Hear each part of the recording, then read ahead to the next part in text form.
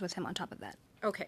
So in an effort for us to get to the bottom of this, we've asked for the documentation, but we have to get to the who. Who is behind this? Who is behind this within CBSA? Who else might possibly be behind this within the government? So which government officials did you talk to in pursuit of the CBSA contract, just for the pilot itself? So we were informed by the CBSA that they intended to take this enterprise throughout the government. And in support of that, GC Strategies took us to meetings with various government departments and officials. So I believe you're asking for names. Please. There was Philippe Johnston at Transport Canada.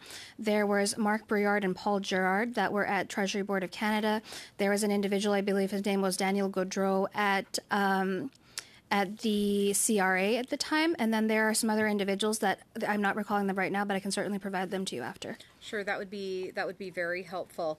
Now, you mentioned that this piece that you were working on was to be used as a pilot and perhaps implemented across other departments as a technical solution for C56.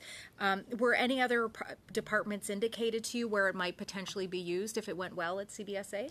So it was supposed to be used by the entire government for Bill C-65, and that's why the CBSA wanted to be the ones. They said that they were the pathfinders. They wanted to get the credit for it. So everybody we spoke with was for the same implementation of that same solution that was being found or being identified as a pathfinder by the CBSA.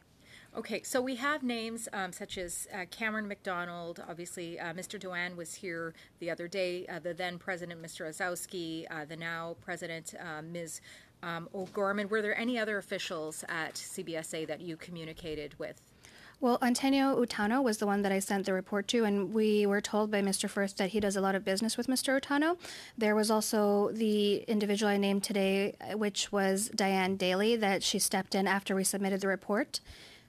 And there's a list of individuals within the CBSA who were engaged with the Botler project one way or another. So Mr. McDonald specifically gave us some names. For example, he mentioned that Pierre Lessard has the values and ethics piece of this task authorization, the individual who's now in charge of the investigation of this file within the CBSA. So there's a long list of individuals who were involved in this pilot. Was there any mention of a minister or communication with a minister as to a ministerial decision for this pilot project? For this pilot project specifically, no. But for the enterprise licenses that were the bigger licenses for the Government of Canada, yes. Okay. Who, please? It was Deputy Minister Chrystia Freeland. Okay, I appreciate that. Thank you.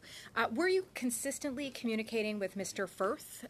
Was he your only non-governmental contact relative to these contracts or to this contract? That is correct, yes. Okay. You mentioned that Mr. Firth brought in Mr. McDonald as well as Mr. Briard.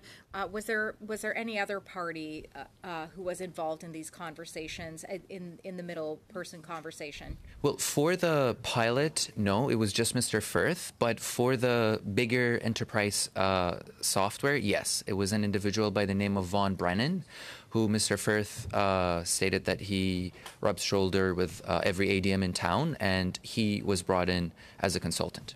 Okay, as a consultant. That is our time, I'm afraid. Okay, thank you very much. Thank you. Ms.